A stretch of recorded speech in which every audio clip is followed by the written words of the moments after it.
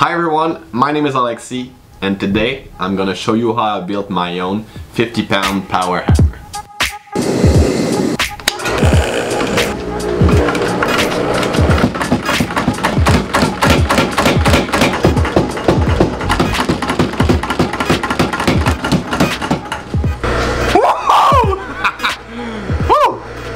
So this video is the last of a 3-part series where I'm gonna show you how I build this machine. In this final part, we're gonna finish the power hammer and I'm gonna show you how to adjust everything properly. And again, if you want to follow along and build a hammer for yourself, we do have the plans available for you in the description below. On that, let's finish the hammer. Now that everything runs fairly well, it's time to make a counterweight to try to balance the shaft.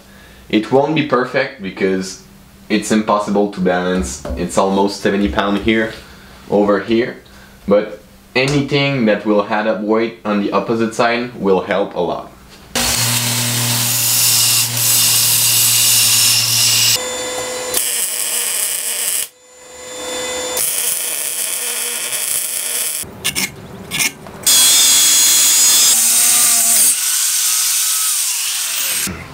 So this is the last part of the counterweight. It's a 1/2-inch plate. There's 2 of them with the 3/4 plates in the back, and I hope it should be enough to make a difference in the power hammer balance.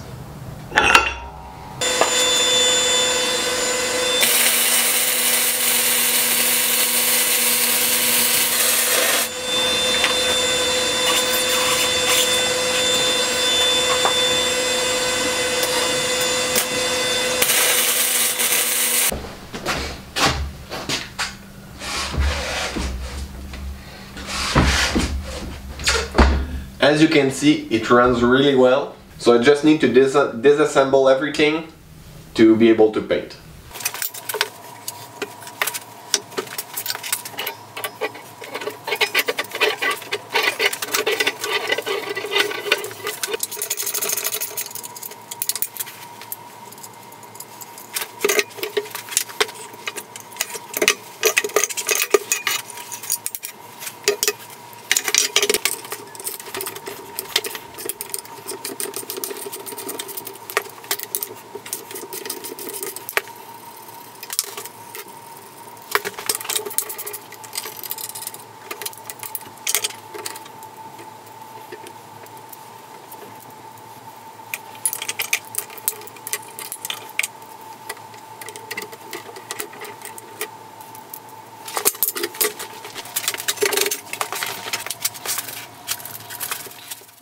Before painting, it's always a good thing to degrease everything.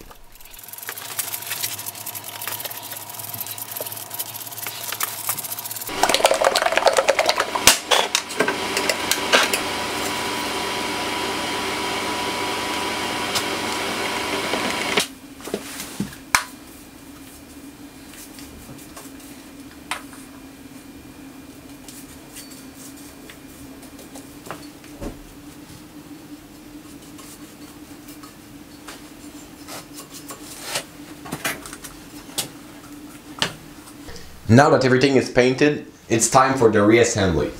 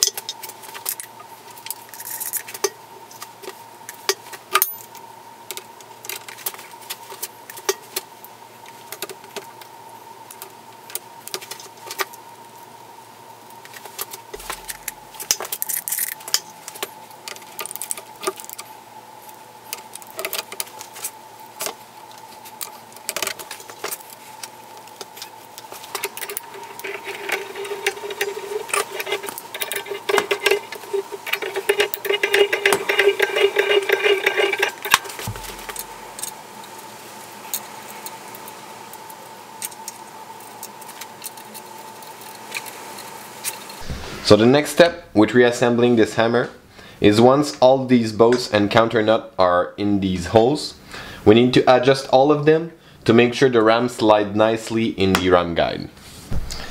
So the first step in the adjustment of the ram guide is to make sure that the ram can touch this part here that holds the UHMW sliders, plastic sliders in. So as you can see here, the ram is touching this part. So I'll tighten these nuts in order to prevent the ram from touching.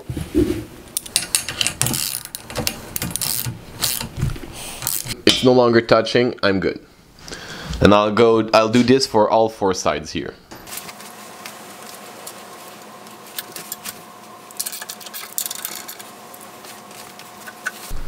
Once the bottom is made, we just need to do the same on the top. So we just want to make sure that the ram can touch all of these sides of the holder here. And we just want to hand tighten. If needed, you can use a ratchet, but we don't want to crush the plastic sliders in.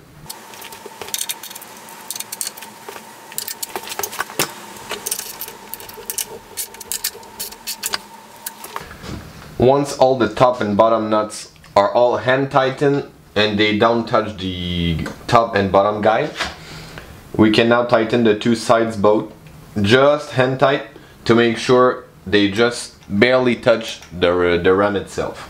Once this is done, we can just tighten the counter nut to make sure all these bolts don't move anymore. And you should test it at every step you tighten these bolts.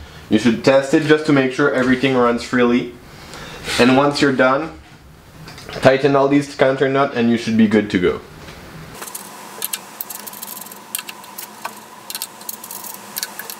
It's now time to fix the safety switch in a easily accessible place.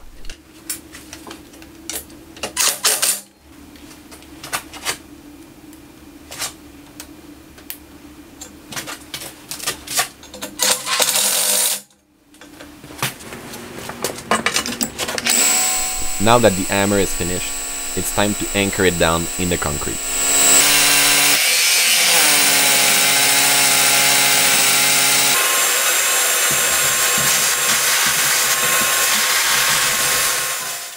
The best way to anchor the machine is to drill a hole, fill it with epoxy, put the oil thread in, and bolt it down.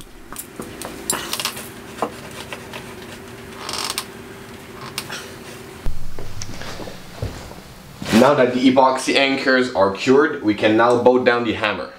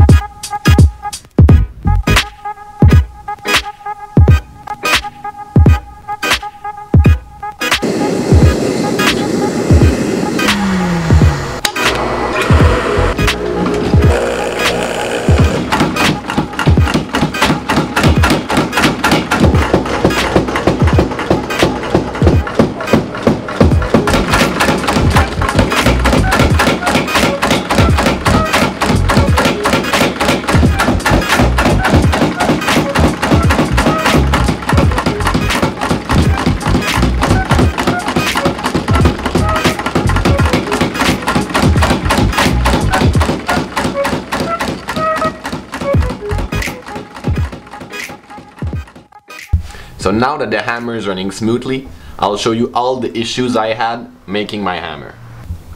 So the first issue I had while making the hammer was that the spacing between the 2 dies was too big. So to solve the problem, I had to raise the lower die with 2 1/2-inch plate shims to make the hammer run more smoothly. In the plans, the anvil will get over here, but if you plan working with larger stock, you can cut your anvil 1/2 inch shorter and get yourself a 1/2 inch shim. So this way, if you're working with really large stock, you can lower your die by 1/2 inch. So the second issue I had was that the arm link were hitting on the ram, so I had to cut grooves to make more room for the arms. Of course, in the plans, the dimensions are adjusted. So you might have noticed, but during the construction, the motor was on the left side over here. And I had an issue with that because the motor is a single rotation only, and as soon as it was touching the tire, it was pulling himself into the transmission. So I switched the motor on the other side, and it solved the problem.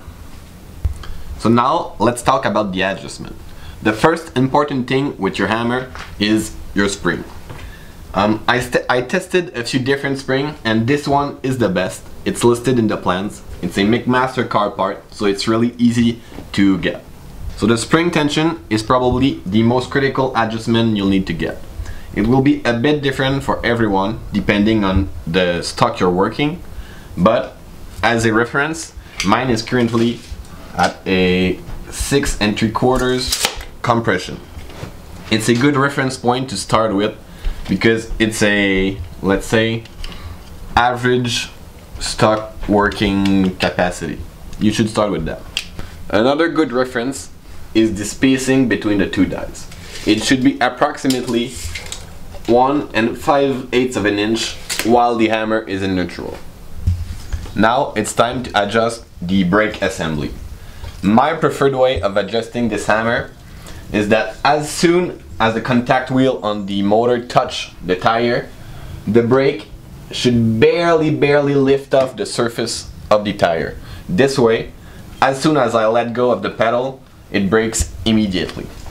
So now let's talk about maintenance. I'll give you a few little tips and tricks to maintain your hammer in proper shape. I'm currently using ISO 68 oil to lubricate the whole hammer, but maybe I will switch to a bit thicker oil that will stick a bit more to the surfaces.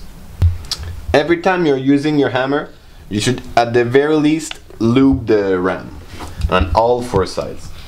And after that, every few hours, you should lube the pivot point of the DuPont linkage. So the next maintenance tip is that the UHMW sliders will wear out over time. It's normal, and you should be able to push them a bit further with the wear with these bolts. Once they're finished, you can easily get UHMW on McMaster car and change these sliders. So now let's talk about safety. Full disclaimer, this machine is very dangerous to operate and to build. So it's your responsibility to take all safety precaution needed around this hammer. So the first thing you should be aware of is to keep your hands clear of this zone. Of course, 2 die hitting each other is really dangerous. The next dangerous zone is this rotating part here. These could hurt you and this could hurt you, so keep your hands away from there. A really good idea would be to build a guard to cover this rotating assembly. It's not in the plan, but you should do it. Or at the very least, you should cover the spring because this part could break and go flying everywhere. The last bit of precaution you should take is when running the hammer, you should try to never let those 2 hardened steel die hit each other. Because they are hardened, they could break. So you should at the very least put a piece of wood or hot steel between these 2. So this is it for the last part of this series. If you have any question about the project, leave them in the comment section. If you want the plans, they are available in the description below. And as always, we really hope you enjoyed. If you did, leave a thumbs up, consider subscribing. See you in the next one. À la prochaine.